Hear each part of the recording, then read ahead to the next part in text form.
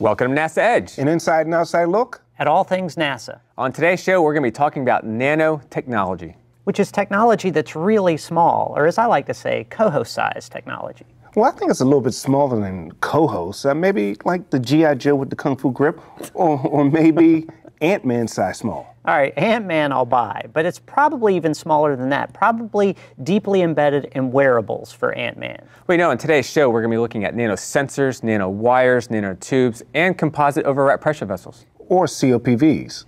Yeah, which is really what's interesting to me about the technology. It's not a single technology with a single use. It's a technology that's being applied all across industry in a lot of different areas, and even across NASA. And speaking of COPVs, we're going to have Mia Siochio on the show today, and she's going to talk to us about how NASA is using nanotechnology in some upcoming tests. But first up, I had a chance to talk with Steve Gaddis, who's going to give us a broad picture of nanotechnology. We're here with Steve Gaddis, the manager for the Game-Changing Development Program Office. Steve, how you doing? Doing good. So Steve, we have this whole technology campaign where the theme is technology drives exploration. Absolutely, and I believe it. What's that mean, technology drives exploration? It means if you want to do these cool things that we haven't done before, we have to develop the technologies to go do them.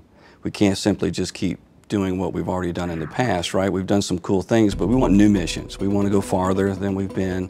We want to drill down. We want to bring things back. So we need these new technologies. Now with Game Changing, you're sort of a subset of the Space Technology Mission Directorate at NASA headquarters. And so what's the focus on Game Changing as opposed to the other technology subprograms? We're the disruptive program. We're the DARPA-like program out of the 9. However, all the programs, they're looking for revolutionary and incremental developments in technology. But our associate administrator really wants us to take some risk. He expects a certain amount of failure in the activities that we're pursuing, the high payoff, high risk type activities. And so he'd like to see the risk take place with us instead of maybe in some of our sister programs where we're demonstrating on orbit, or we're demonstrating on the International Space Station, or we're demonstrating on a ride with another government agency or the commercial crew type folks. So when you talk about specific technologies in your program, are you taking programs from scratch, or are you getting programs from another group that have already been through a certain, mature process? So it's a mixed bag. Some things we generate from scratch. However, what we like to see them get to a TRL, technology readiness level, of around 2 or 3 before we pick them up. And in many cases, someone's done the basic research, whether it's industry or whether it's a university or whether it's some of our research centers. They've proved the concept. Getting from 3 to a TRL 6 or 7 is really where the challenge is, and that's where GCD fits, that mid-TRL range. Now, when we talk about TRL, we're looking at a scale from 1 to 9. 1 to 9. 9 meaning it's flown in space multiple times, heritage.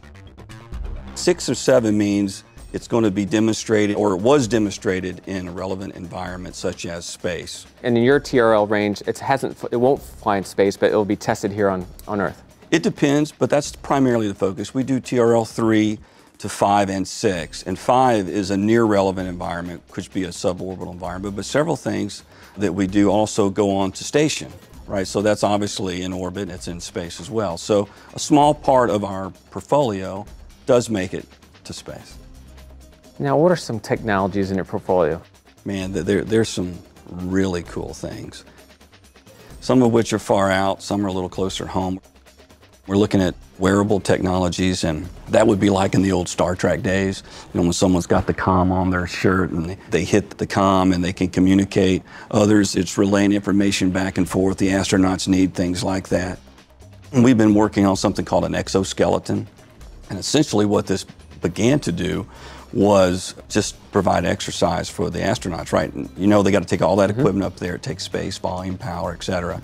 But if we can take this one it compacts, it stores very nicely, and it can give them that resistance exercise. But then the reverse of that is if they had to be in a situation where they needed a little extra horsepower, right, it could give them that as well. That's been a spin-off to the Veterans Administration, helping wounded warriors get back into action. We're developing new robots, humanoid robots. Then in a particular area that's of interest to me is nanotechnology, which is just a blossoming field. They're making almost daily discoveries with nanotechnology. They'll take these carbon nanotubes, they'll mix them with a fluid, and then this fluid will end up with a new characteristic that they can apply to something.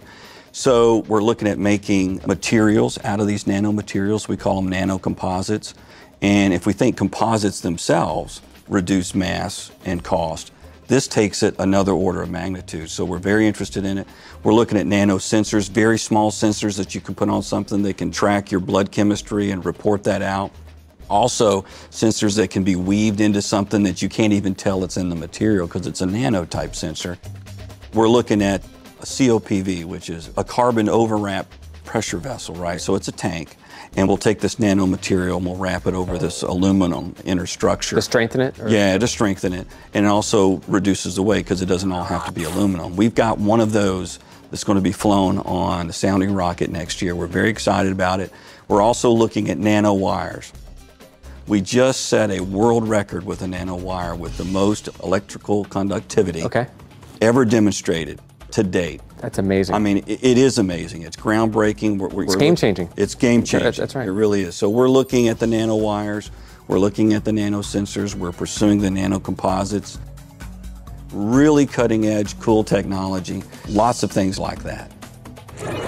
You know, Steve, he's a real game changer. He did a great job giving us an overview of how NASA uses nanotechnology. You know, one day I'd like to see how nanosensors will work in things like watches and phones. Well, you've come to the right place because we had a chance to sit down with two important people who are using the cell phone and nanosensors. Yeah, we had a chance to talk with Maya and Jessica about how NASA is incorporating this technology into cell phones and using them in different ways. But what I'm really curious is, can we really understand just how small this technology is to do just that?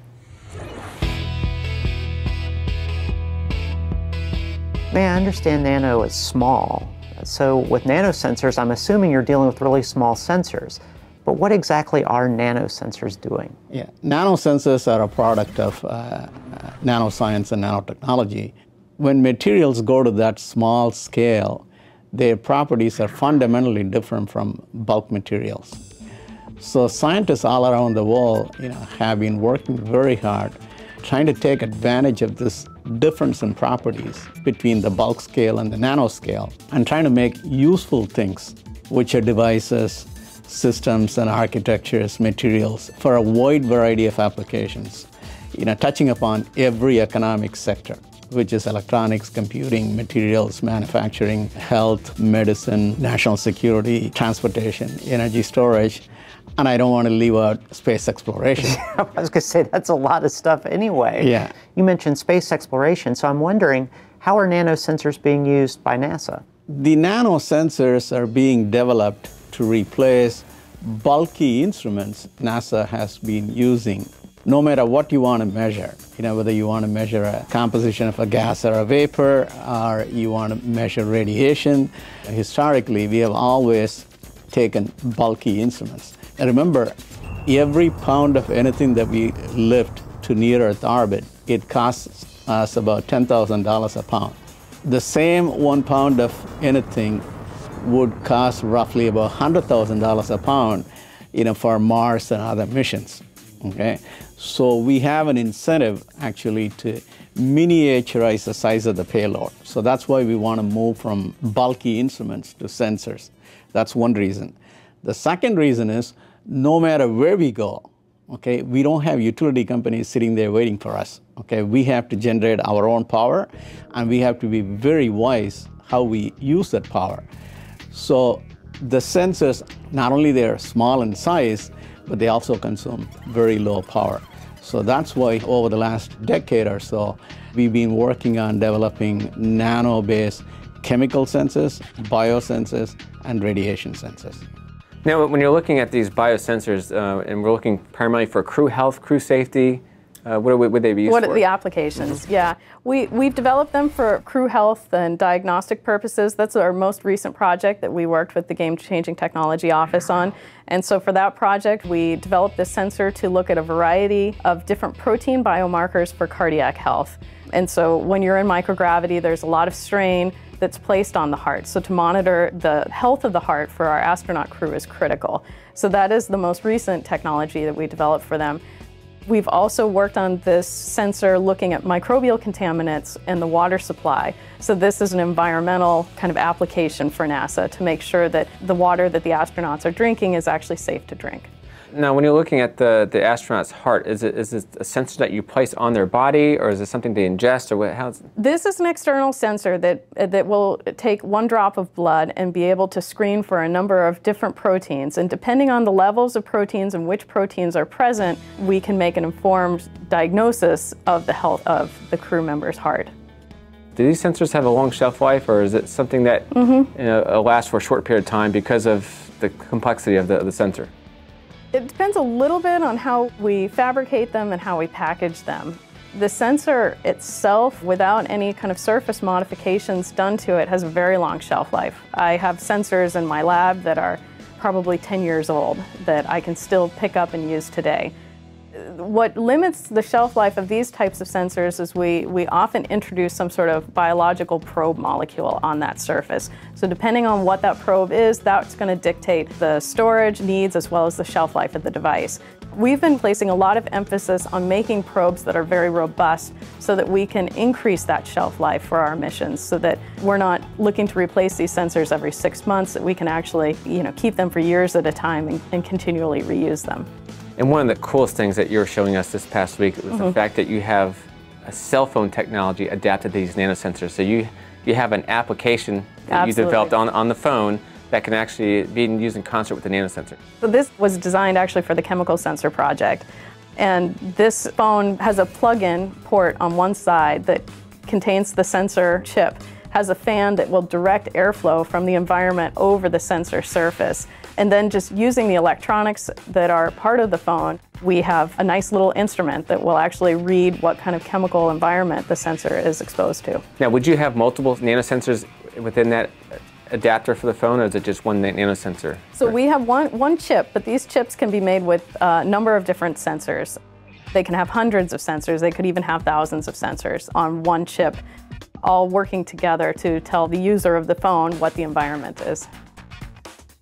Guys, that was some great information on nanosensors. I can definitely see how that is a game changer, because once it's commercially available, it will definitely change our lives. I tell you what, we could have spent a whole show on nanosensors. That's how cool the technology is. That's right, Chris, but we're only scratching the surface at looking at this technology. I had a chance to sit down with Jim Geyer, and he explained how NASA is using nanotechnology to develop better, stronger wires. Let's check it out.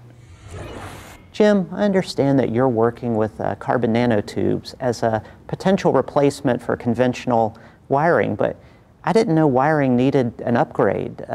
What exactly are you doing to improve wires? Well, I don't think a lot of people understand that wiring really takes up a large amount of the mass in current spacecraft and aircraft. Like a 747 has nearly 2 tons of wiring in it, and the space shuttle had almost 300 miles of wire. This is a lot of weight, and so conventional wiring with copper, it turns out is very heavy. Copper is dense, and it's also not very strong. And so we're looking for a way to have better mechanical properties, actually, than conventional wires have. So these carbon nanotubes, when you make a wire out of them, how do they perform in terms of strength? They're much stronger, they're more thermally conductive, so you don't get hot spots and so on. They're very flexible. They're actually much more flexible than copper, and they don't fatigue. Fatigue is when you get a breakage from moving back and forth. That's how I break wire intentionally sometimes. Exactly. And in fact, they ran tests and they were not able to run enough cycles to actually break these carbon nanotube wires. They finally had to give up and go on to the next test. Okay, so the carbon nanotubes are stronger and they're lighter. How do they perform in terms of conductivity? Well, conductivity is the issue. It turns out that carbon nanotubes, while theoretically have a very, very high conductivity, to use them practically, you have to make these bundles, because an actual carbon nanotube is less than microscopic. And so to use them, we have to actually bundle them together. And when you bundle them together, you lose a lot of that conductivity. And that's principally where your work is then. You're going to solve this conductivity problem. That's our goal. Okay. Right. What we're doing is we are chemically altering the carbon nanotubes. We're doing a process called intercalation, which means to insert. And we are inserting halogen atoms. These are bromine, chlorine, iodine, in between the bundles. And when we do that, it makes the bundles actually much more conductive. And so what we're trying to do is get to the place where our conductivity is high enough that we can run these as electrical conductors. They're not going to be as conductive as copper, but because the wiring in aircraft and spacecraft is not limited by the conductivity, but by the strength, we're going to be able to save a tremendous amount of weight. We're in the early stages of our research, but we've already developed carbon nanotube wires that have a specific conductivity. That's a conductivity per gram equal to copper. Well, solution, problem solved. That's great. No, that's a good step, right? It's a good step, but it's not the only step. Okay. Because right now we're working with very, very tiny amounts. I mean, milligrams of material, and we're going to have to work with kilograms of materials. And so we have both the process of our partners who actually make these fibers have to scale up so that they can make large quantities, and we have to scale up our chemical processes so that we can modify them. Okay, so scaling up is actually the big challenge. It is. Okay, see, for a second I thought if I understood this properly, I'd understand how Peter Parker could shoot web. Okay, but apparently with the scale-up issue, not even he could handle it at that I'm afraid not. All right, well, appreciate it. I wish you the best of luck, and I hope soon to see copper wire. Well, I don't want to see them go away, but at least in terms of these aircraft and spacecraft, saving that weight and giving us all the conductivity we need. I hope so. It's interesting to see how NASA, as they improve on a technology, just how complex the process becomes. And I never would have thought about it, but creating nanowire is actually a groundbreaking or game-changing technology. Yeah, and that's a cool area of research that Jim's working on. But another area that NASA's looking at is carbon nanotubes and overwrap pressure vessels. So what they want to do is they want to take a COPV, or a composite overwrap pressure vessel, and spin it with carbon nanotubes. And those carbon nanotube composites are, as you said, very difficult to work with. So NASA is actually looking at a couple different approaches. And I had an opportunity to look real closely at least one of those approaches. Let's check it out. We're here with Aslan Biagi, who's the project manager for nanotechnology. So Aslan, tell us about what you're doing with nanotechnology. Our goal is to actually use the nanotechnology and make lighter materials so that we can reduce weight on the vehicles and launch vehicles. And I understand you have a big flight test that you're moving toward. Yes, so our carbon nanotube reinforcement composites that we're developing in the nanotechnology project will later be placed on a composite overwrap pressure vessel, which will be launched on a sounding rocket. Haven't we launched like composite overwrap vessels before? What's unique about this one? So COPVs have been on NASA for a long time. The only difference here is that we're using carbon nanotubes instead of carbon fibers, which is the typical material that we use for the COPVs. Now we're transitioning into carbon nanotubes, and that's actually making the material 2 times stronger than carbon fiber and also lighter. And that's the game-changing part of it. Tiffany, how do you guys prepare for a carbon overwrap pressure vessel test? So we start off by taking the tensile strength of ring specimens, where we have an aluminum ring and they're overwrapped with a carbon nanotube yarn and resin in a composite structure. And the reason why we do this is to help us predict the load at where our composite overwrap material is failing. So the rings are speckle painted for digital imaging correlation, so we can better determine how and where the failure occurs. So you guys actually plan in these tests to actually break the rings? Yes, we test the bare aluminum rings first so we can get a baseline value of the load where the aluminum ring is failing, and then from there we can subtract the failure from the composite overwrap material from the baseline so that we can know the tensile strength of the overwrap material itself. Have you done actually any tests? Do you know how successful or how strong this overwrap is going to be? Yes, right now the first layer of material that we're putting onto the rings fell at about close to 600 pounds of force from that small overwrap material. The overwrap material that we're testing is only about 0.36 inches wide. Nice. So you do test on rings as well as full tanks, is that correct? Yes, the tanks are the end goal, but for everything that we're doing right now is for the ring test to prepare for the ultimate burst test, and that's actually when the tanks will be wound with this particular type of material. You use that word burst specifically because you really want to pressurize the tank to the point of failure, which creates a burst. Yes, correct. I hope you're successful bursting the tank. Thank you. We hope that there's not going to be a really large knockdown in properties compared to carbon fiber composites. This technology at this level is still in the premature stages. We're just trying to help do as much research as possible on these preliminary tests so that we can further advance this technology and get it to the area where carbon fiber composites are currently. So John, Tiffany gets a lot of data from these tests. How are you using that data to prepare for the upcoming flight test? Well, what we've done is made sure that we've interacted with Wallup's sounding rocket experts to make sure that we capture the entire flight environment and all the design requirements for our COPV and bring those into the laboratory and have Tiffany duplicate the critical environments that the material has to operate in. This gives me data that I then use to size or dimension the COPV, determine how much nanocomposite is actually applied to meet the performance and safety requirements that Wallops has for their sounding rocket flight. We consider the vibration environments and the temperatures that a COPV will see and make sure that all the forces and loads that are applied to the COPV are accounted for in our design. How will an improved technology, this game-changing technology, help future missions? Well, we know that the carbon nanotube is one of the most strong and stiff materials known to man. If we can get that material into an engineering application, we could probably make much lighter spaceflight hardware than what we're doing right now. By adding this small nanotube wrap, we could easily increase the strength of the tank by a factor of 2, with only increasing the weight of the tank by perhaps 10%. So that's an enormous gain in strength. We're back to continue our discussion on the processes to wrap the pressure vessels.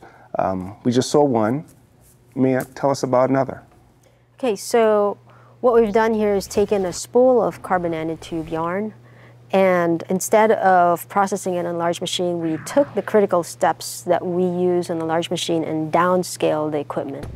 And so what that allowed us to do is take a small amount of material, get the resin infiltrated in it, and wind either a cylinder or a bottle directly from the yarn. So essentially what you're doing is you're sort of miniaturizing that process. Correct. So in order for us to optimize the process using the least amount of material and also getting the process done quickly, normally when we do this type of operation, we use a machine that takes up an entire room. Okay, so we've now downsized that process into a tabletop piece of equipment. What are the benefits of miniaturizing the entire process? So several benefits come out of that. One is we basically are tailoring the process that we're developing to the amount of material that's available. We can very quickly rapid prototype in a sense. We can try several different conditions very quickly, changing that using the least amount of material.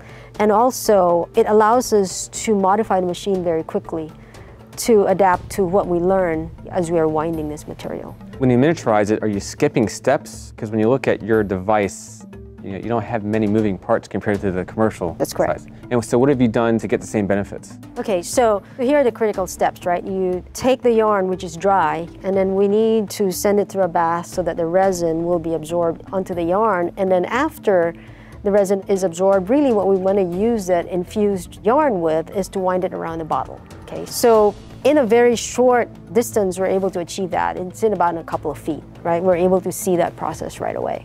Now that you have the process that has been miniaturized, what is the next step? So in order to get our article certified for flight, it needs to be made on a commercial scale. And so those steps that we have defined and optimized are now going to be transferred to a space flight center, which is used to building these types of flight articles. And those basic steps are basically now being adapted back to a commercial machine. And then from there, that pressure vessel will be transferred to the flight facility where it will be launched on a sounding rocket in 2016. Correct. We're going to be launching from Wallops, yes. Now, nanotechnology began several years ago. Well, it's been around for a while, but from where you started with it, how has it evolved over the years? When we started working with carbon nanotubes, they were still available in powder form. And because on the nanoscale they had such tremendous properties, people thought we could just essentially sprinkle some on a polymer matrix and get the benefit of these materials. We studied it for several years and realized that is not a method that we can get the type of properties that we're looking for, because we're competing with state-of-the-art structural materials, which are carbon fiber composites. So around 5 years ago, we actually switched approach and worked with a vendor so that we used predominantly continuous format of carbon nanotubes. Now, the challenge there is that in the bulk form, it does not have the kind of properties that were existing in the nanoscale. We had to basically optimize the process to take advantage of these processes and work in collaboration with the manufacturer to also optimize those properties from the starting material. So they had to modify their production process to accommodate this. And so there was interactive exchange of information so that we can both get better material properties. In a span of about 3 years, we've made significant advances that take us far from where we started, to the degree that I can say that just 2 years ago we did not have the kind of properties we have now. And where do you see the future, or how close are you into perfecting carbon nano composites? So that's kind of a big question. Perfection, yes, perfection is hard to achieve. So here's the thing. When you talk about perfection, we are comparing against a material that's been around for about 50 years, right? Although we've come a long way when we actually analyze the materials that we have now for carbon nanotubes, they're nowhere near optimal. The good news is, despite them not being optimal, they're already performing at par with some carbon fiber composites, right? There's a lot of upside to this material that we don't fully understand at this point. And so there's very large areas of research yet that we can explore to really tap the potential of this material. Now, earlier Steve Gaddis said that they are working for a high reward from high risk. What is the reward you're looking for from carbon nanotube composites? When we first started looking at carbon nanotubes, the reason we're looking at it is because there's high potential for this material to be a disruptive technology. And the reason is it is multiple times stronger and stiffer than carbon fiber. What we're trying to do now is we are looking to optimize it so that it is at least 2 or 3 times stronger yet than what is possible now. And the reason is there are some applications like access to space, especially if we're going to Mars, where significant reduction of mass is very important, because what you launch is hundreds of times heavier than what your actual payload is. So we're trying to reduce the mass of the payload. If we can get 2 to 3 times stronger than state-of-the-art material, it makes a mission to Mars possible. And that's why we say this is a disruptive technology. And that is game-changing. Yes. You're watching NASA Edge. An inside and outside look at all things NASA.